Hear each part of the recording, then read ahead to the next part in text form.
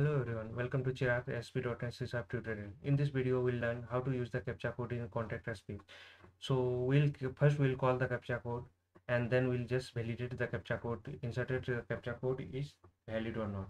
So let me open the Visual Studio and let me create one page, that is the contact us page. So right click on the project name, go to the add new item. So page name is contact us.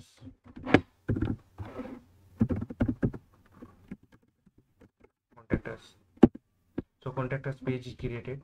So now let me create some field for the contact us.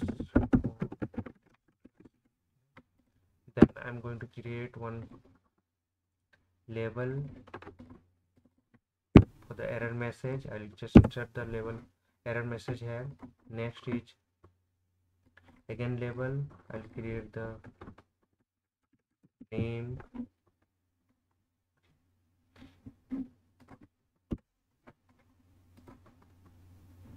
text box.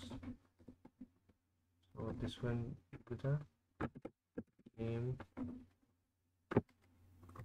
I need the BR tag here.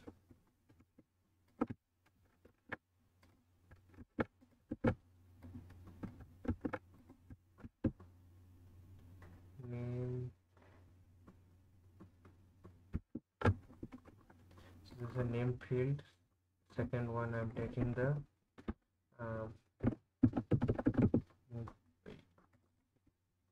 mobile or email. I'm giving the text box name email. Then next is address. Then here I'm giving the text mode is equal to multiple. So now we need the one button to insert the data. So I'll get the data. So I'm giving the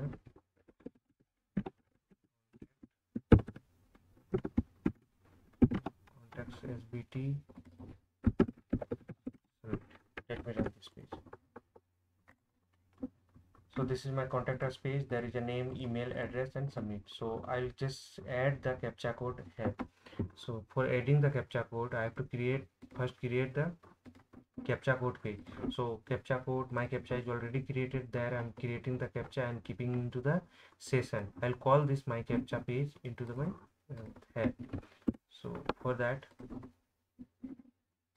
I've already written the code. I'll just go through the line by line. So this is my I'm calling one image tag. Image tag you can take it from the toolbox, and here we can call the MyCaptcha page. So MyCaptcha.aspx is already created, so it will just generate the captcha and it will display the captcha. And second is I'm creating one text box. There we can insert the captcha and validate. So let me run. Captcha is created or not? Yeah, captcha is created. Give the BR tags so that it will come one by one bottom. Yes. Yeah, so this is my captcha gate. Every refresh the captcha will change. So after submitting, I would like to check the captcha code is correct or not. Inserted captcha code is correct or not. For that, I'll write one on click function here. On click, then come to the and here I'll just check the captcha code is correct or not. For checking, writing some code. So here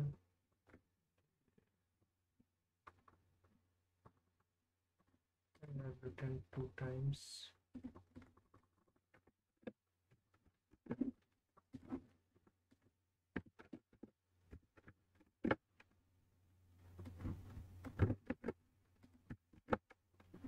So in level 1, I'll just display the message.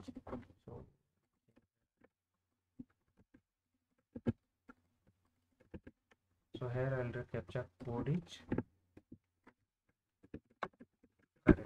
I'm just going to give the color for the captcha code. So level 1 ForeColor System.Drawing.Color. I'm giving the green. Select the green. So captcha code is correct, it will give the green color, and captcha code is incorrect, it will give the red color. Let me check with the captcha. So now I'm just inserting the captcha code here, 89B329. okay, so small letter doesn't matter because we already converted captcha code in the lowercase. Here also, where we are generating captcha, I'm just creating the session with the lowercase. Okay. And here also I'm checking the captcha with the lowercase. Whatever the text box, we're just calling with the lowercase. Check. Yeah, captcha correct. I'm just inserting the wrong captcha. 89 is not there, so captcha code is incorrect. Means captcha code is working now. So here you can write your insertion code.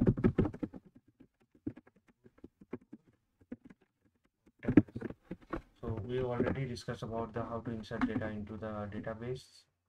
Follow that video and you can write the insertion code here.